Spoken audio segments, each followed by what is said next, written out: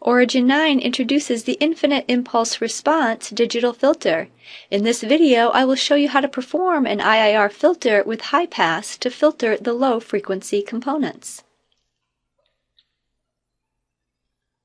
We begin by importing one of our sample data files.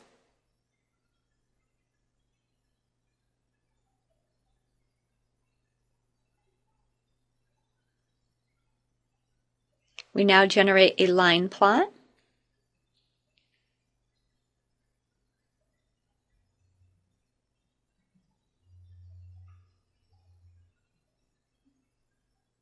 We can now zoom in on the plot, and when you zoom in, the drift is very clear.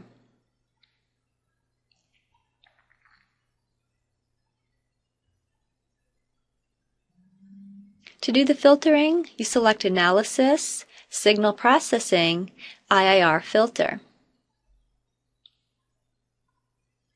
This dialog has an auto preview. There are 4 tabs in the preview window for viewing the filter specification, magnitude and phase response, impulse response, as well as the apply filter result. Let's go ahead now and change the response type to high pass. Look at the different methods that are available to us. Change the filter order to 6. The sample frequency is detected automatically according to the X column.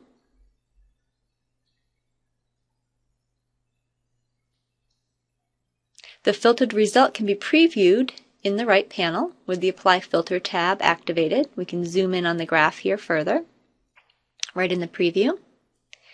There's a forward-backward filtering checkbox. Let's turn on all 4 output results. Click OK. From the filtered result, we can see the comparison to the original signal.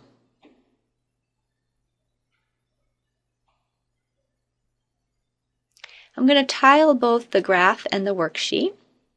And in the worksheet with our data, we see we have 4 new sheets added to that workbook for the output.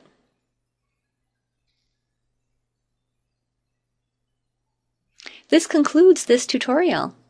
Thank you for watching.